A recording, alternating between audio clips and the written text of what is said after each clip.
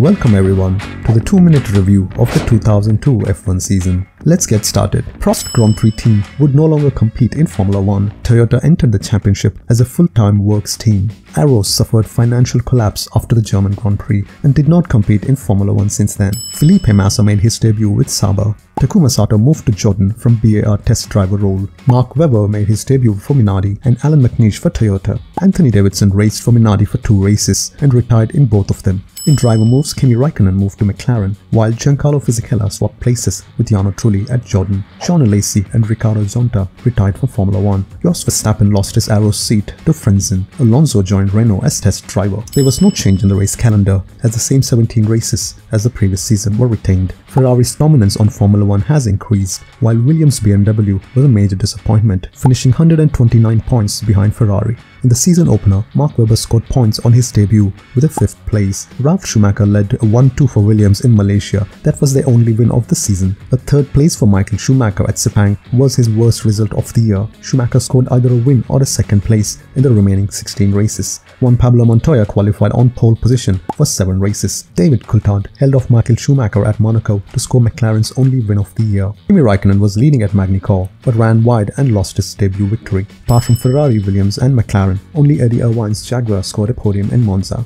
In Austria, Barrichello was forced to concede his race lead due to team orders. He went on to win 4 races later the season. Mika Salo finished 6th in Australia and Brazil for Toyota, but as the season progressed, both BAR and Jordan overtook them. Toyota finished a miserable 10th in the constructor standings, only ahead of Arrows. Jenson Button emerged the best of the rest, finishing 7th with 14 points. Michael Schumacher scored a podium position in every race. He won a record 11 races. He set a new record for the quickest time to win a Drivers' World Championship, clinching it with a win in French Grand Prix with 6 races remaining. Ferrari was so dominant that all other constructors collectively scored as many points as Ferrari. This led the FIA to change the point system for the next season.